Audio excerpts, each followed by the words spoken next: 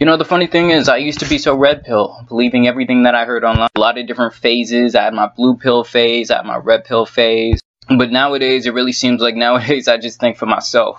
So, are you a fence sitter when it comes to the fact that women are not equal to men? Are you a egalitarian? What does exactly that even mean? I look at statistics, I look at facts, I look at research before I even do anything or make any statements based off an ideology. So you're bragging that you don't believe anything purely off ignorance? That's one of the most strangest humble brags. Because believing every single person at face value 100%, it's not good, man. It's really not good. So today I'm going to be talking about the myth of every woman being a slut. Now, I've heard AMS say this. I heard Mr. Locario say this. I heard RSD say this. And honestly, bro, like, I get it. I get it. In a lot of these videos, I sound hella blue-pilled and everything like that. And I see with this video, the trend will continue. I'm just kidding, but maybe every woman is a slut to them because they have game or they're, PUAs, so they're trying to exaggerate to sell the idea that they're getting available sex and that they're alphas. I mean, I really hope you played like a video to show some context or anything that would give us like what they actually said. But I'm looking at the research, and the research is telling me something that these people aren't really telling me. So, obviously, I do agree that a lot of girls in society are hoes. Like, I'm not going to deny that. But, I actually did the research, and I actually came up with substantial data that tells the truth about women in our society. Keep in mind that women lie, men lie, everybody lies. Some people tell the truth, but I'm going to take this with a grain of salt. So, according to research, 3% of people wait until they're married.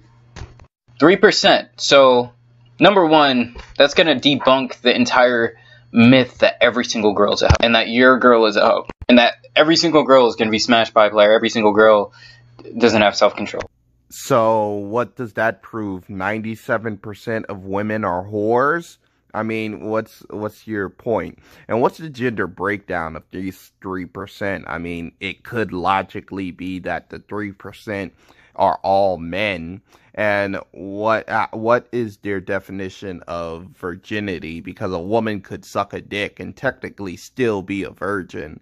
I mean, there's a lot of more questions to be answered. I mean, this answer brings up more questions than it answers questions, I should say. Now I get it that women are more emotional than men, but to label every single girl a hoe is just it's unhealthy. I'll tell you 3 reasons why. No, actually 4 reasons why. Number 1, it's gonna really lower men's esteem about life. See, as men, we need women and women need men. Now, on behalf of all red-pilled men everywhere, speak for your damn self. It's cool if you need a woman, but don't put your projections and insecurity on the whole male race, my man. Second thing it might do is honestly convert normal men into players. Men are going to pursue relationships and they're going to become players. In theory, if all women were sluts, I mean, the only option you have is to kind of just want to be a player.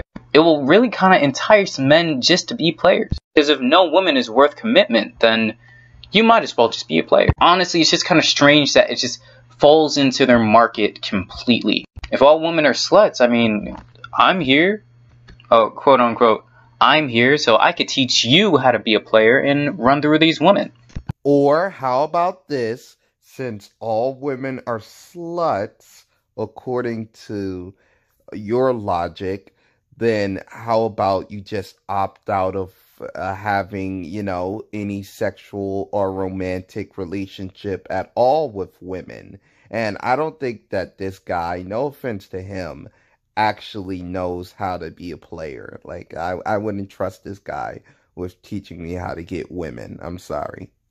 The third thing it might do is really just make men settle for whores. like your father did. Got him! But no, really, this guy is being a cuck apologist and suggesting men settle for whores. I can't take this guy serious.